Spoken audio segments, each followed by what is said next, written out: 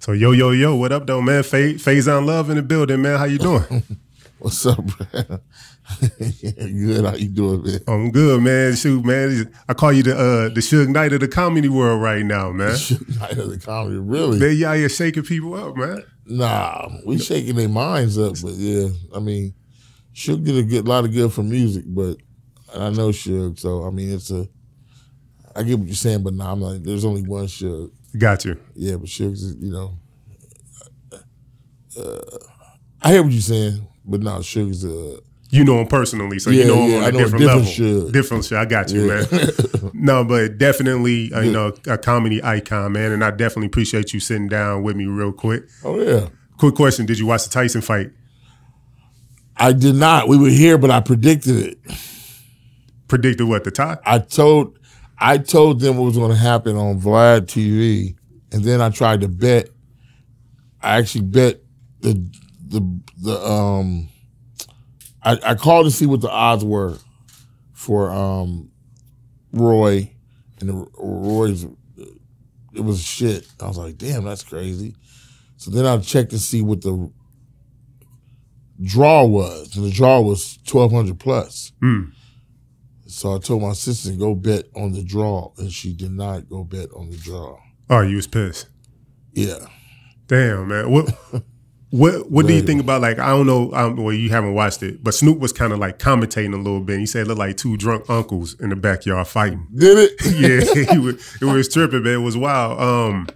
What about Jake Paul knocking out Nate Robinson? He been catching it bad. Ooh, I've been seeing that. I'm like, whoa. See, they thought that was going to be one of either Roy or Mike, but that whole thing was a dance. Absolutely. Set up for the next fight. They thought people was going to be that, they didn't do it right, but like a draw. Like, we're going to go back and see who really, but Nate Robinson, I don't really know him. I think he's a basketball player. Yeah. Boxing, it's a skill. Just like doing this shit here, it's a skill. So people get to the ring, they think it's easy, and they get knocked the fuck out like that. But I mean, it's not. You can't really take nothing from him. But it's like it's arrogance. Oh man, I'm in shape. So I was like, that don't mean shit. Oh, that's real. It's a skill. A boxer knows when to and when not to. When the average person just goes, ah! I say, even with the most skills, one punch. Listen, it's skills, not your strength, not it's this thing here is stronger than anything on your body. Gotcha. So once a motherfucker figure that out, like, duck, bop.